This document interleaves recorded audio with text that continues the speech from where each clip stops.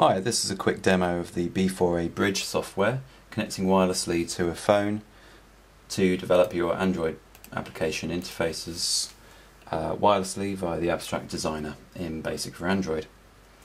First of all, have Basic4Android open on your system. On your phone, you will need to have the B4A Bridge installed. You can download this and just install the API manually, although I think it is actually also on the market. If you open B4A Bridge, make sure your phone is connected to your Wi-Fi in your house already. Click on Start Wireless or press Start Wireless. Then on the laptop or on your PC or whatever, go to Tools, B4A Bridge, Connect Wireless. It will then ask you for the IP address of the phone.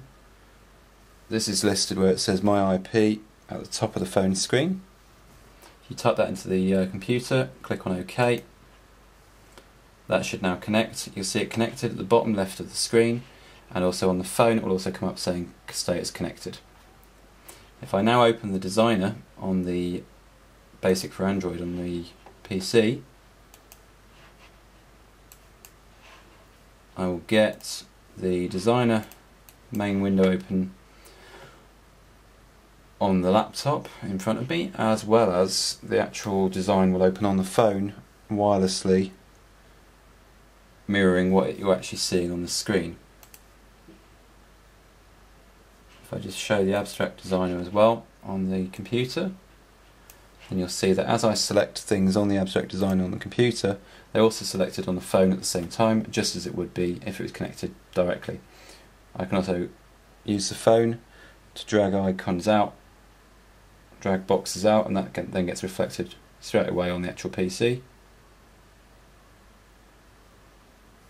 As I select different things, that happens just as if I was doing it on the actual PC screen.